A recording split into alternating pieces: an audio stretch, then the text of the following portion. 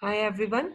SDN is an approach to network management that enables dynamic, programmatically efficient network configuration in order to improve network performance and monitoring, making it more like cloud computing than traditional network management. So basically, these are the things which we will take in this video. We will take what is networking, its introduction, operation, what are the protocols, what is SDN controller, and then we conclude this video. So basically, what is networking? So as you know, networking is like connecting computers to share data with each other and all connect to the internet at the same time is basically your networking. So the key components which we use in networking are hub, router, and switches. First of all, what is it like? Router is the brain of the network. So you can relate this thing with the human body, and all the things are the body parts of the human body. So we can consider all this thing as the parts of the network. So router is connected with our switch, then switch is connected to the hubs and our laptops, computer and all.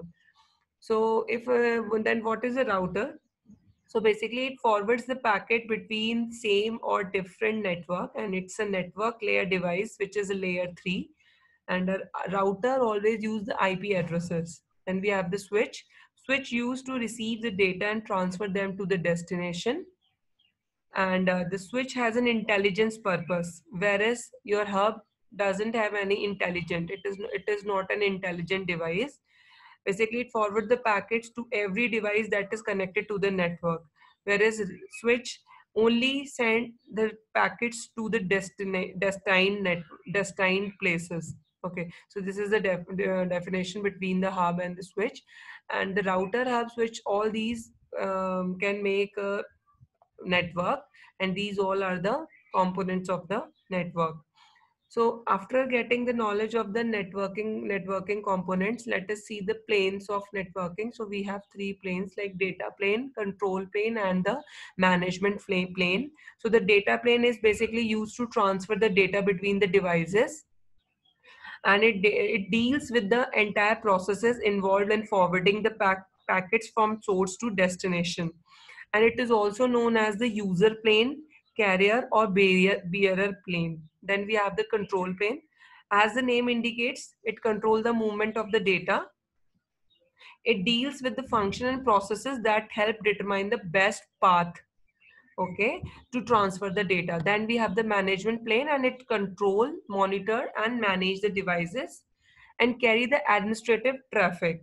So its primary function is to control, monitor, and manage the devices which are connected with the management plane. And the most important protocol which we use here is SNMP and CLI.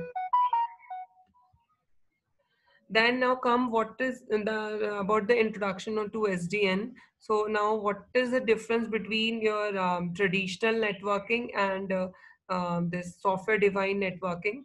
So the traditional networking is basically, you can say, it uses the integrated hardware and software and to direct the traffic across a series of router and switches. And the original use case for SDN to virtualize the network by separating the control plane that manages the network from the data plane where traffic flows.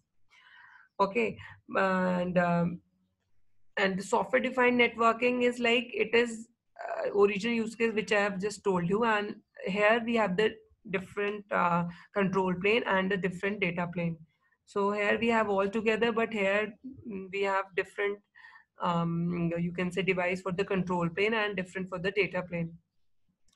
And one more thing I want to tell you, like SDN is being used in WAN to control how enterprises connect to their branch offices. So this use case called SD-WAN, and it uses software to aggregate multiple type of network connections such as broadband, MPLS, and wireless to create strong and cost-effective solutions. Then this is the main SDN diagram. You can say the main purpose of SDN is to separate your control plane with the data plane, and the vendor using the SDN. So many vendors are there, but the most important vendors are Brocade, Cisco, HP, VMware.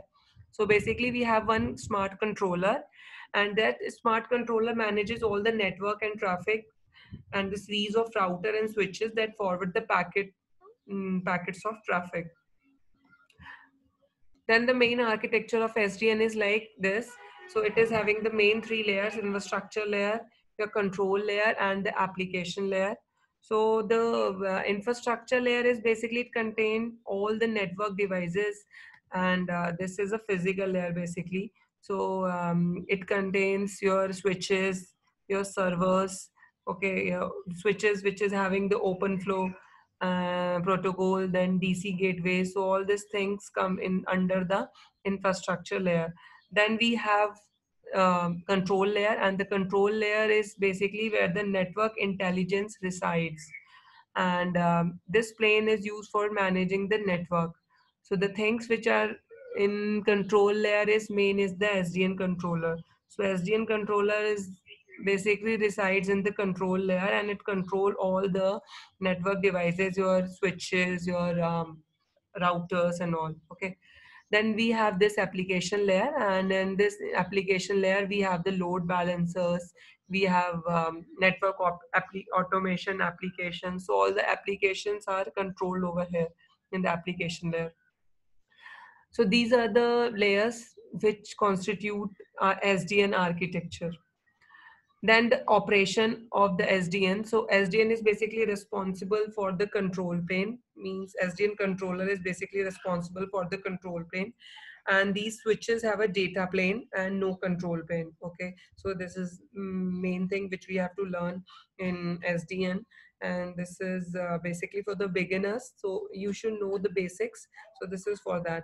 Then we have the control SDN controller, which feeds the switches and data plane with information from its control plane, and single device does the configuration of the entire network. So it is also very cost effective because only one device, which is a controller, now controlling all the other devices. Then we have the interfaces. Two main interfaces over here is northbound interface and southbound interface. So the southbound interface is basically to program the data plane. SDN controller has to communicate with our network devices. With the help of southbound interface, our data plane is communicate with the SDN controller, and with the northbound interface, SDN controller communicate with the API, and to the API with the users. So these two important interfaces here we have. Anyone can ask this question in the interview also, that how many interfaces are there in the SDN. So you can say like NBI and SBI. And one more thing, this is our control plane. Then the key areas in SDN basically are, you can separate the data plane from the control plane. Then we have the centralization of the control plane over here. Then the standardized interfaces between the device and the controller, like your open flow, REST. So these are the protocols which is using between the, you can say, your control plane, your SDN controller, and your data plane. Okay. So then we have the programmability of control plane by external applications. So these are the basically main things. And the SDN controller software runs on a separate hardware, and thus providing centralized access to the entire network. So the business values are flexibility, automation, visibility, drive speed, and revenue generation. Obviously, this is a very good platform where the revenue is generated, and all these things are moved to cloud computing also. Then the protocols which are used in SDN, main is your open flow. So basically open flow is the protocol that allows the SDN controller to communicate with these forwarding plane of the network devices. And any device that wants to communicate with the SDN controller must support the open flow protocol.